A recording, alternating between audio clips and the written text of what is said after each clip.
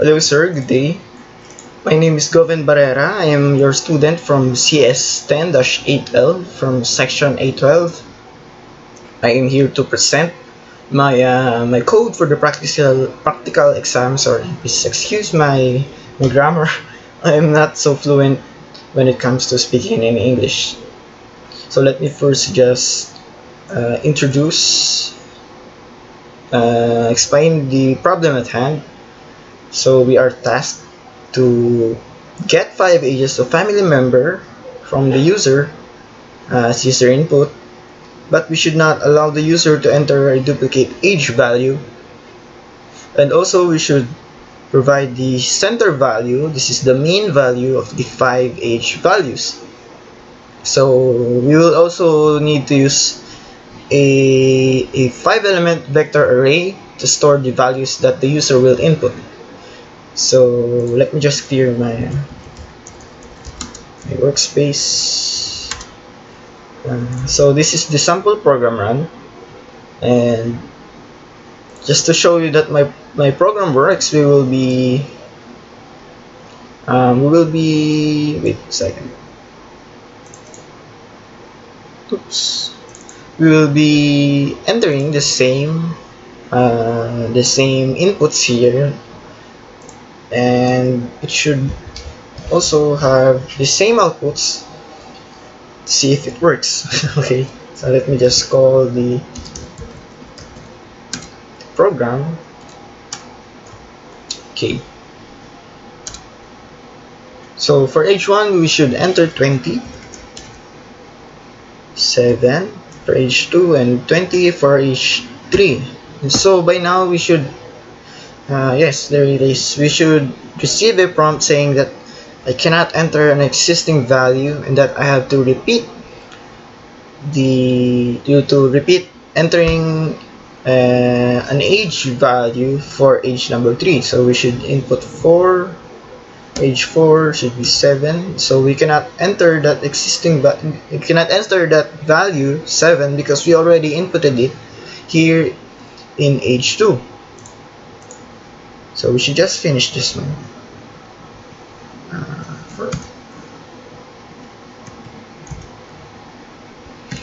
So as you can see, it is identical here in the sample programmer. So the output is also identical. We receive a 20 as the age 1, 7 as age 2, etc. and etc. So it also prompts the user that the center value among those 5 ages is 11. So my program works. And let me just maximize this one. Okay, so this is my program, my code. So the first line, it creates a frame for the vector. So I've already made comments here to help me explain them. So this list variable here is actually a zeros, a 1 row by 5 column vector array of zeros. So it looks like this, 2, 3, 4, 5. It looks like that. So in here, among these elements, this would just be the frame where we could store the values that the user will input later on. Okay, so we also have this variable here, n equals 1. N indicates the number of I would say the instance that the for loops is already looped. Okay, here in line 2. So in line 4, we actually use a for loop for this program. So this numbers variable here is just variable for this 1 to 5. So it could be any variable. It could be age, it could be I, or anything. So this 1 to 5 here states that this for loop should repeat for 5 instances, because we have this list of zeros that we have to replace it with. So under this for loop in line number 5, we have this age input, which asks the user to enter an age.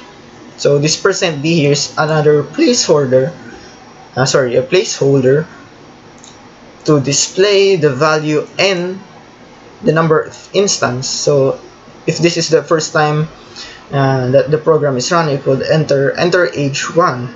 It will show that prompt because it is the first instance that the user should enter a value age for the program. So you may also recognize that we use an sprintf here instead of an fprintf.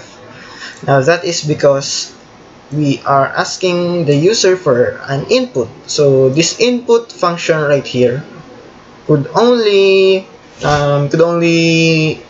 accept arguments that are the data type, that is a data type of a string.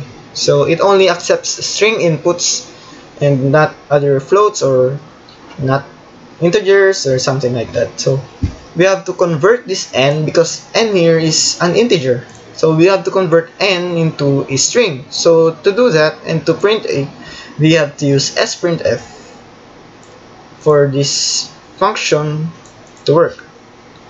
So the user input will be assimilated by this variable age input. Okay, next in line is line 6, which is the check, what I would like to call the check line, because it checks if the user input already exists in the list. So we made use of this isMember function. So it takes in two arguments. The first argument is the list or the array of vectors that we will be the reference. So this list right here is the zeros that I already mentioned from before. So it checks that zeros if the age input already exists within those lists, within the list. If this input already exists among those values inside the list. So if the input exists in the list, it would show us a boolean value, true, false, 1 or 0, and 1 indicates true, 0 is false. So check here will be a value of 1 or 0. So again, isMember function, this list is the reference, and the age input is what we are looking for inside the list, and it returns a 1 or 0 value, and that value is assimilated into this check. Okay, so the next one that we should tackle is this 7th line, because we made use of a while loop.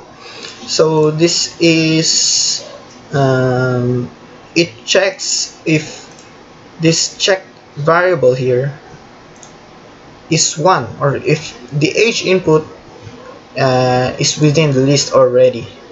That means that if check is 1, then what the user already inputted is a duplicate of a number already existing within the list. So if it is 1, then we should execute this block of code from line 8 to line 10. So if what the user inputted already exists within the list, then MATLAB should prompt a message saying that you cannot enter an existing value because it already exists within the list. And it should also, again, ask the user for an input of an age value that stores it in the age input as well. So that is the code for the while, but we would also need to update the check value of this new input that the user will enter, because if we do not enter the check, if we do not update the check value, it would just be repeating itself this while loop over and over and over again, and we would not be able to escape it, or we would not be able to break the loop. So we have to update the check so that it checks if, again, this input is within the list. So if it does not exist in the list, and if this check here becomes 0, then we could proceed to this following lines of code. So assuming that the user entered a number, that a value, an age value that does not exist in the list already, then we should proceed to line 12, which appends the user age input into the list, into these zeros. So right here I am telling MATLAB that from this list, from this 5-element vector array, we should take the first row and the n, the instance, so that is the age number. So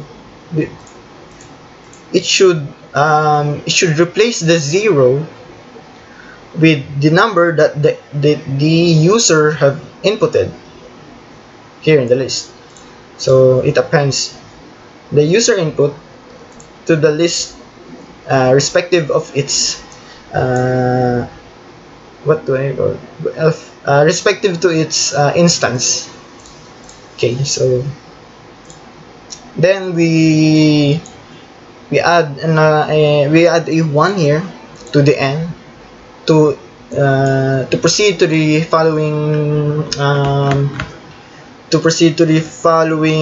instances of the for loop. So if this is my first instance of running the for loop, then this would be list 1 1, so it would be 0 0 0 0 0.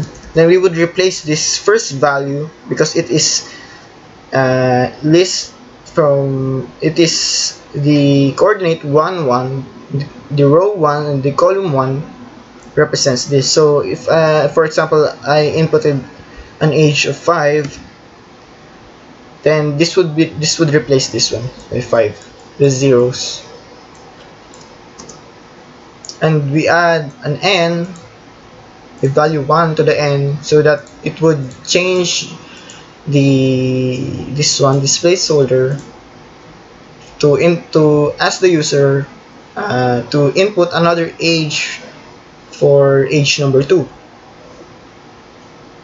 Okay, so after that is done, after the for loop is already done for 5 instances, we will now be proceeding to line 15. So this variable here, cval, we have assigned it to the median of the list. So this median function right here, it takes the list, so it does not matter the order. It lists, it sorts the values within the list in ascending order. So this 20, 7, 4, 11, 27. So the median function, so